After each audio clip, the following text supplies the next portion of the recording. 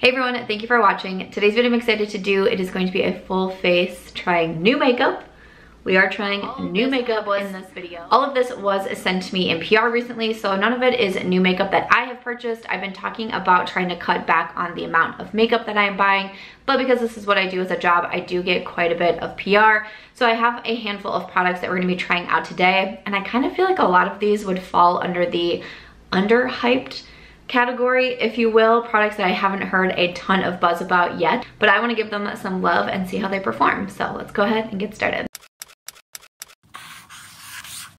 All right, welcome. I do usually start my videos with an outfit of the day. When I do get ready with me videos, I'm typically just very chill. Like I have boxer shorts on and Kelly Gooch's merch that says Dog Mama. Go ahead and put my hair back so we can get started. Like I said, I've been doing a lot of videos focused on makeup already in my collection. I've talked about feeling very overwhelmed by a lot of the new makeup releases, about the amount of makeup I have in my collection. The day that I'm filming this, I posted a video doing 5 looks with 5 throwback palettes, like the Soft Glam, the Dose of Colors Friendcation, the Tati Beauty Volume 1 palette, and I've been doing some more like Project Pans, the oldest makeup in my collection, a full face of some of the oldest makeup in my collection. But I did mention when I talked about taking this direction for the foreseeable future that I wasn't completely cutting out new makeup because it is also a part of my job, but I definitely am trying to scale back, especially how much I'm spending on makeup right now.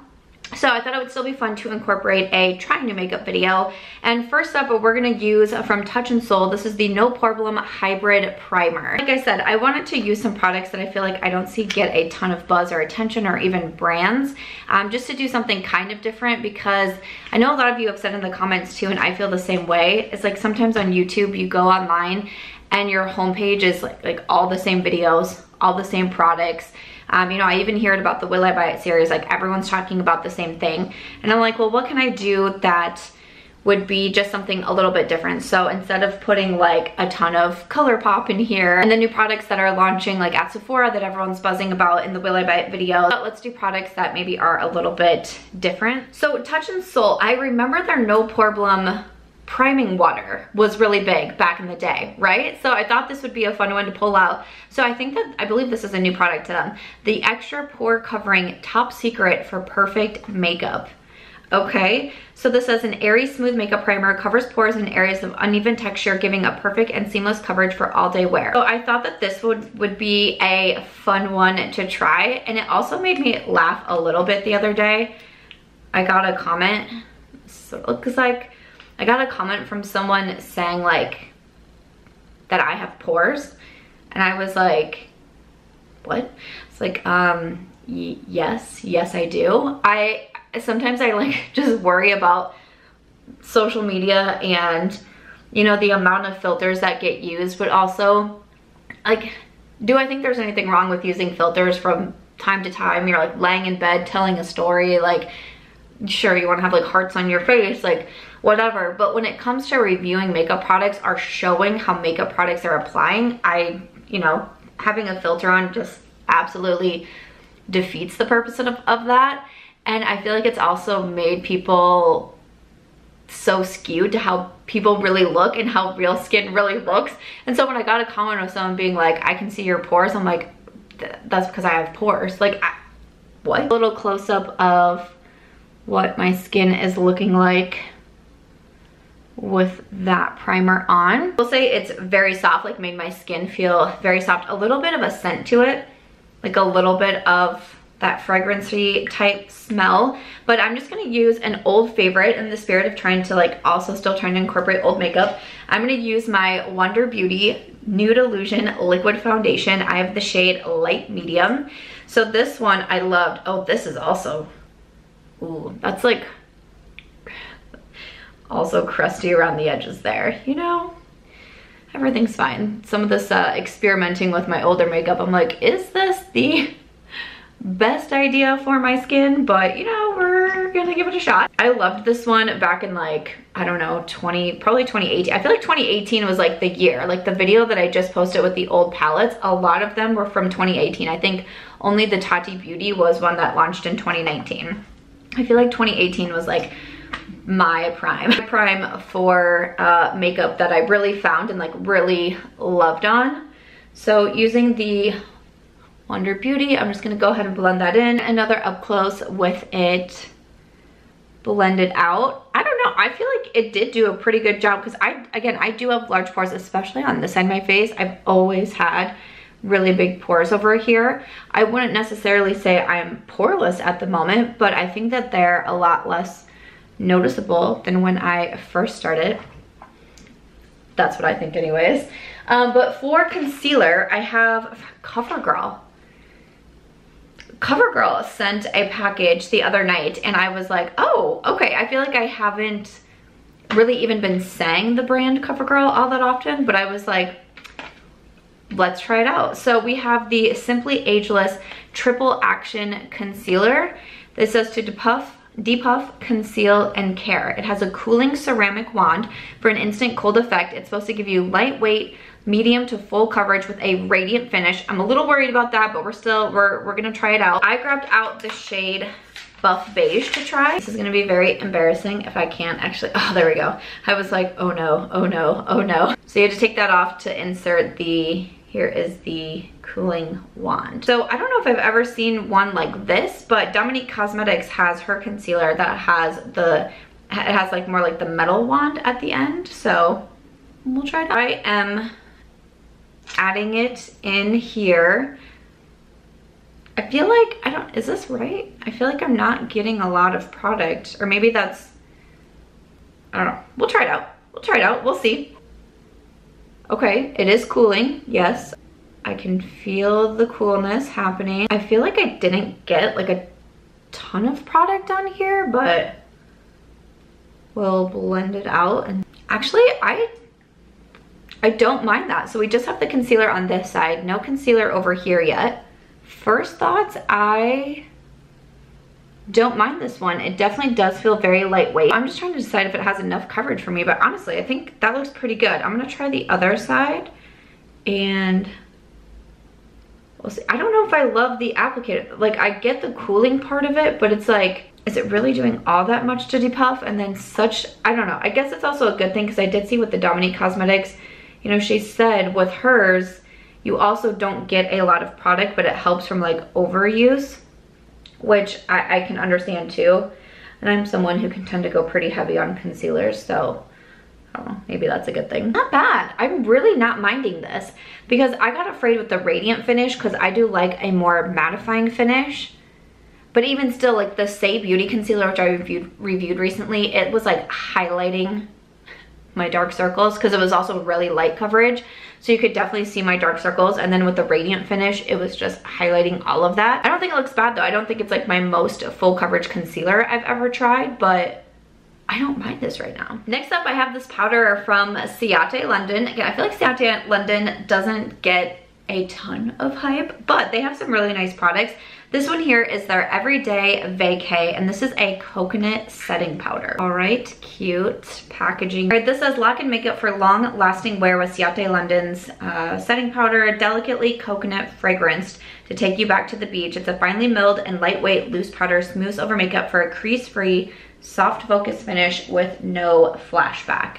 So it is a white powder, and I'm just going to apply it with my sponge that I flossed. Okay, the sponge has left. Sponge has left the building. No idea where that thing went to. So I'm just gonna use a Real Techniques setting brush instead and hope this goes well. So I'm just gonna pack a little bit there, tap a little bit off, and then I am going to add that over the concealer. Does anyone else do this? Because it happens to me all the time when I do my makeup. I'm using something like a blending brush, even like a brow pencil, and I'll set it down and then I can't find it. And it's like, it was right in front of me. Like I was just using it. And then, you know, 2 hours later, I'll walk into my office or the bathroom and it'll be like front and center. What's those things that steal from you? Is it gremlins or trolls? Or what do they say that like steals stuff from you and then like brings it back? Because I swear that's what happens with my makeup. Like there's no reason my sponge isn't in front of me right now, but I've looked on the floor. My dog was in the bathroom, it wasn't her. I'm so confused. I've been really into pressed powders for the past while now, but just within like the last 2 months or so, I've been getting more into loose powders again. I don't know, so far I think this looks pretty good. I'm also just going to kind of lightly run it over areas that tend to get a little bit oily on me. Having dinner tonight with Risa Does Makeup. We are celebrating her hitting 300,000 on YouTube, so I'm really excited. So we're just having little girls dinner, just the two of us at a new place that opened in Vegas. So I'll be heading down to the Strip. I have no idea where I'm going. I think I'm going to the Cosmo, but I have no clue. So I really need to figure that out before we leave. But Risa always looks so glam and beautiful, so I'm gonna try to, so I'm doing a full face of makeup I've never tried. That's a great plan, Samantha. Close-up check, no filter check. I'm not minding this right now. I think that looks really good also. Sometimes with like a stark white powder, I'm like, ooh, is that gonna be, you know, how are we gonna feel about that? I think it looks pretty good. I think it really worked with the concealer nicely. I don't notice any dry patches. I've definitely been dealing, like you can see some dryness here on my nose probably. I do have dry skin, but I feel like recently it's been even more dry, probably because I've been so lazy at night running my humidifier. So sometimes just like filling up the water, I'm like, ugh. So I really should start doing that again, but I don't notice any dry patches. I think everything looks really smooth right now. All right. I really honestly didn't notice much of a coconut scent with this though. I'll say that, which I don't mind it either. But if you were hoping to put powder on and be transported to a beach drinking a pina colada, you might not get it from the powder. All right, I am very excited because I talked about in my new makeup releases video that I really wanted to buy this new bronzer, and you might be thinking, which one, Samantha? You say that every single week about 5 bronzers. There's been so many bronzers coming out recently, but this is the one from Merit Beauty. And I know I told you I didn't buy anything in this video, and this is still true. Merit did send this one over in PR, and I was so excited when I got it. So this is their Bronze Balm, and they sent me the shade Clay. This is what their bronzer balm looks like. This one does retail for $30, and it is the Bronze Balm Sheer Sculpting Bronzer. All about being natural. Natural finish, it's supposed to give you natural looking warmth and depth, lightweight and flexible, a buildable cream bronzer, effortlessly blends into the skin, gives you soft definition. All right, let's try it out. So I'm just gonna go ahead and start to add some to the cheeks here. I've been thinking about bringing back the side part. How are we feeling? I had a side part in one of my past videos, and I swear there was more comments about my hair in a good way than there was about the makeup that I was reviewing. And I was like, is it time to bring back the side part? Like, remember when everyone was like, oh, side part means you're old? I'm like, don't care. I think it's time to bring it back because I really liked it. So we're trying it out again today. Oh, I would love to have my sponge to blend this in, but here we are. I just went and got a new sponge damp. It's fine. Everything's fine. So we're gonna go ahead and start to blend it out. The thing that I wonder with this is kind of, when I talked about this in a Will I Buy It video, I did also mention the iconic London Sheer Liquid Bronzer, which I do like that one, and I think that it's really pretty. It's just sometimes you do have to use a little bit more product because it's almost like the word sheer, like it's so natural. So already I'm like, okay, I need to build this up for sure. So I'm just gonna add a little bit more on. All right, and then we are going to blend that out. The word sheer always makes me a little nervous when it comes to a bronzer, because like I love bronzing. Like I don't want it to be sheer. I want there to be bronzer. Let there be bronzer. So I'm gonna go in and build it up just a little bit more. Okay, this right here, I think this is the very like natural bronzer. So you can see like no bronzer on this side, the Merit on this side. I think this way is a very inconspicuous bronzer, if you will. But I almost want just a little bit, just like a tad, just a touch more. Not too much. And I feel like the forehead's actually looking really good. I'm gonna leave the forehead. I'm just gonna do a touch more on the cheeks here because I love to be bronzed. I'm afraid of the sun, but you know, that's why I use bronzer. That I think is really pretty. Definitely very easy to blend, very smooth, very natural. Let's do the other side. I have to say, I really like this one. I think it would be good for those no makeup days also. Bronzer is one of those that I can definitely go overboard on, but I never really get mad because like I said, I just love bronzer. But this is one that I feel like no matter how much you use, it's just gonna look really natural and smooth. So far so good. I feel like this is probably the most hyped product that I have in this video. I did also have the NARS cream bronzers, but I decided to go with the Merit because I personally was a little bit more excited about them. But I did get the ones from NARS as well, so I am definitely gonna be testing those out. And then I do want to go into this here from Jouer. I was really excited when I got this. This is from Jouer, the Librites Blush and Bronze Powder Duo, and I grabbed out the one in Cool. So the blush shade is Peony and the bronzer shade is Perfect Tan. Now, if you have been around my channel for a bit, you've seen, like, you probably know my love for the Jouer duos. I had 2 different ones in the blushes, and then I did also have the bronzer duo, and one side of that has a really large pan in it. So they now have the blush and bronzer duos, so I'm very excited about that. I am gonna use some of the bronzer, though it looked maybe like it could be slightly light on me, so I figured, you know, sometimes I do that anyways with a cream or liquid product. I add it first and then top it with a powder product, kind of the same as like a foundation setting with powder or a concealer setting with powder. It helps with the longevity of it, but I really wanted to try this because it looked so beautiful. So I'm gonna do the bronzer side first and just top off my bronzer. I'm gonna use the BK Beauty 103, and then I am just going to add a little bit right on top. You can see that it definitely added a little bit more to the cheeks. Again, the shade in here, the bronzer shade, is Perfect Tan, and the shades in the bronzer duo that I have, which was the light to medium duo, is Sunlight and Suntan. So yeah, you can see that mine was obviously very loved. So again, that's why I thought it would be fun to include this one in here. But I like that bronzer. I still think it was nice and smooth and natural. And I am also gonna try the brush. I have a Rephr 05. And this blush, first thought, it kind of reminded me a little bit of the Dior Backstage. I think the Dior is gonna be on camera. I think they look a lot closer on camera. In person, I think the Dior looks quite a bit brighter, but it's still kind of that cool toned, almost like a lilac-y undertone type blush. So we're just gonna go ahead and give this a shot. Ooh, I think that is really pretty. I don't know what eye look I'm doing yet. I'm like, I hope this will work with whatever I decide to do, but we'll see, we'll see. Very pretty blush. I am liking that. I feel like sometimes, for me, I think cool tone blushes can look a little bit more intimidating in the pan, but once I put it on, I tend to really like it. So I'm very excited about these. I know there's a few different shades. And again, this one that I grabbed is Cool. So Peony is the blush, Perfect Tan was the bronzer. We're gonna move over to brows, and instead of doing my brows off camera like normal, we do have a new brow pencil to use. And this one I'm really excited that I got in PR because I was interested in trying it out.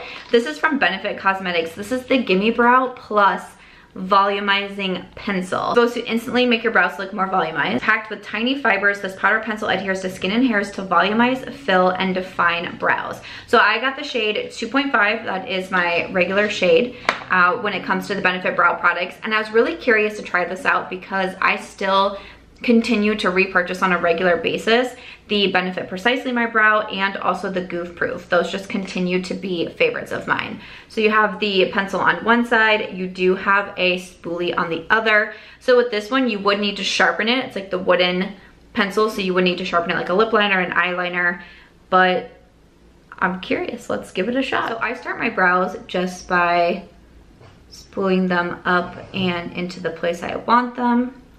My dog just let out a big sigh. She was not feeling the brow game today. And then I start underneath and just slowly start to sketch across. And then in the front is where I start to flick up. And then I like to kind of stop, spoolie, evaluate. It's kind of like stop, drop, and roll. Stop, spoolie, evaluate the brow situation. So I want it to be a little bit more defined in the front here. Okay, so I think that looks pretty good. I mean, this is coming from someone who, like, I've never been a brow queen. Like, I've never had a comment from someone saying, like, drop the brow routine, sis. Like, that just doesn't happen for me. I just try to make them look nice and uniformed and really just a bit more, like, filled in, because I do have brows. I just like to fill them in and shape them a little bit, but I've been really considering doing like brow lamination or something like that. I think I'm getting closer to to buying it. I'm going to start on the other brow. I forgot to turn my camera on, so there's that. I'm gonna start it on the other brow. I think it took me more time than I feel like it normally does to do my brows, but it could just be because I am using a new product. So I'm just a little, you know, slower, and I don't do my brows on camera all that often either, so the talking could also play into it. I'm just gonna fill in on the other side because I think they look good. The 2.5 shade match is a great one if you are similar to me. So brows are done. I think that those look pretty good.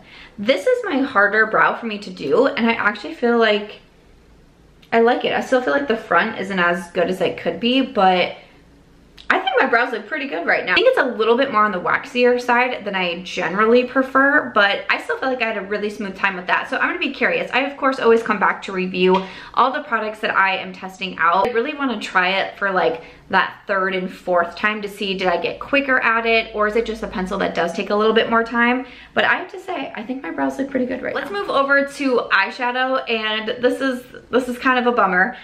So I did get from Urban Decay, this is the She-Hulk palette. So I did mention this in my new makeup releases video, and I did say that I thought they were going to be sending this to me. Urban Decay does a great job of emailing their PR list and saying, hey, we have this coming out, do you want it, sign up for it? But they don't tell you what it is, and we don't know what it is ahead of time. So I didn't know it was gonna be with Marvel Studios and She-Hulk, and I don't know who that is. So I feel like maybe if I did and I saw that it was a bit of a larger palette as well, I think I probably would have passed on this. But when I mentioned it in the new makeup releases, I had so many people ask if I did receive it to do a video with it. I was like, oh, okay. And if you can see when I open it, very sad because the shade Trademark of this did come completely shattered. I posted a video on TikTok with the like, oh no, you know, that one. And I was also getting a lot of comments from people saying like, this palette looks so beautiful. It looks like an everyday palette. That would have been my favorite shade. So I was like, you know what? I don't have a lot of new eyeshadow palettes to try this week. So I'm gonna go ahead and use the She-Hulk from Urban Decay, and we'll just try to do the best that we can. I tried to clean it up, but it's like a never-ending shadow. Like, can you see all of that in there? And I already did one swipe through there and the side, and then it's just like, it just keeps multiplying. I think that there's a lot of fun shades in this palette. I do think Trademark this would have been probably the shade that I went for, but this one here, this is My Voice. I also have No Further Questions, which looks a little like greeny gold. I think college football starts this weekend. I have no idea when this video is going up because my weekend is jam-packed, but we have college football starting. Then we have Gamma Glow. Here's a few of those swatches. I honestly don't know what I want to do. I also forgot to swatch Thunderclap, which is a little bit of like this duochrome here. I don't know, I can't say the swatches are like like even this one, I feel like it looked a lot more in the pan, but it just doesn't have a lot of oomph to it, which, you know, sometimes Urban Decay is not the most known for. They're kind of known for more easy to use, basic, you know, the Naked palettes, all of that. So I guess maybe at the same time I'm not super surprised, but I don't know. And I'll also swatch Hulk out. It's that green in the center. Yeah, and it feels like they don't feel very smooth. They, like, even just swatching it, it feels more, like the word I was gonna say was like sticky. Like it just feels a little bit more patchy, even just swatching it. Ooh, I don't know. This makes me a little bit nervous, but I'm gonna try my best to not get a ton of this shimmer on here. I'm gonna use Brains and Brawn with a Sigma E44 first. No, I'm a little bit nervous, but I am going to blend that a little bit higher than my crease. I'm unsure what I'm wearing tonight. We are going to the strips. I'm gonna have to dress a little bit nicer, but I don't have like a color in mind that could help me with my eyeshadow look. And then there's not really like a lighter matte. I'm gonna use a Case Closed, and this is from Nikkia Joy Cosmetics, the E03 Diffused Crease. And then I'm just gonna take this one to kind of blend that shadow. Just kind of taking that back and forth, giving it a more blended look. And I'm keeping these pretty high, and then I'm hoping the shimmers, I don't know, I'm hoping the shimmers will steal the show, but after swatching them, I'm just not sure they will. Do a mixture of the pink and the purple. So we have the WeHo Warrior. I'm gonna start with that one and use from Sigma the cream color. I'm just gonna start to run this kind of all over, and I'm gonna type it. I'm going to top it with the lighter pink shade.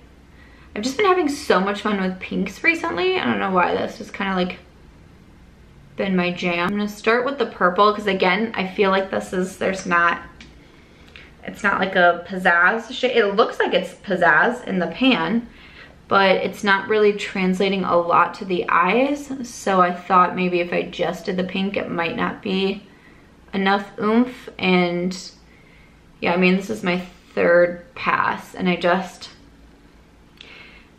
again, I see the appeal of Urban Decay and like who I think their main demographic is. And it's probably people who don't love, you know, pressed pigments and just very like over the top eyeshadows. It's just for me, I just feel like I have better quality in my collection. I feel like I said quality really weird too. And I'm just gonna use the same brush and pick up the My Choice in pink. And I'm gonna tap this kind of more in the center. Still giving like colorful but everyday type of look, and then a little pop right in the center. Planning to do lashes today, and I really liked, I posted a video, 5 looks with the 5 throwback palettes, and the one I did with Dream Street I think was my favorite, and I felt like the liner I did really like gave the look a new level. And so I went to Hawaii for a wedding, and I did basically that makeup look the whole time, but with purple shadows. I brought my Life's a Draft palette from Ofra with me, so I'm gonna try to do it again. So I'm gonna take a Stand, which is a pretty dark brown, and this is actually a Morphe E43 brush. So just like a flat, this one is like a flat liner brush. And then I'm just gonna do a little bit on the outer part of my eye, and then just kind of slightly flick it up here. Again, if I'm using lashes, I typically like to have some sort of liner down too, just because I feel like it helps hide the band. I'm gonna use half lashes, so it's definitely beneficial too, especially on the inner corner, to have something there so it's not like such a stark contrast from where the lash stops and where your eye is. I like using a shadow versus like an actual liner because I just feel like I can clean it up so much easier if need be, and just like wipe it off a lot more easier. So I'm not the best with liners, so that's definitely the easier route for me. Just use a liner from Urban Decay in my waterline. This is in Bourbon, and I smudged it a little bit on the lower lash line too. So I'm actually gonna take that same liner brush and then Brains and Brawn, the first shadow that I used, and then I'm just going to smudge those together and just give it a little bit more of a smokier look. So after that, that is going to do it for the eyes, and then I'm gonna pop on some false lashes. I got the pairs from Auric. I've already used Glasswing, the half lash, and now today I want to try out Clouded. Once again, I'm gonna go with the half lash because half lashes are definitely my favorite, but this one is the full. I really liked the Glasswing pair. I thought they were very easy to use. They were very lightweight, so they were very comfortable because I have sensitive eyes. So I'm gonna pop these on. Okay, putting on lashes reminded me of why I don't do lashes a lot. I'm not exactly sure what had happened, but my left one, I feel like I somehow got lash glue like on the lashes, and they became like very sticky, and some of them are very like elevated lashes, and I'm like, what? I don't even know how I did that, but I have lash glue all over my leg and lash glue on my shirt. Things escalated. I am not sure what happened here, but lashes are on, and so that is going to complete it for the eye look. Other than that, we are just going to go ahead and move over to the lips. So Kaja sent one of their gloss shots. This is a hydrating lip shine, and the shade they sent me is in Milk Tea, which I thought looked really beautiful. So I'm just gonna add a lip liner and then we will top it off with this. All right, I just did the Humble lip liner from Rare Beauty, one of my favorites. And I've never tried any of the Kaja, I was gonna say lip products, but I've tried their like soft matte lipstick, but their glosses I haven't tried. So I'm just gonna add this on top.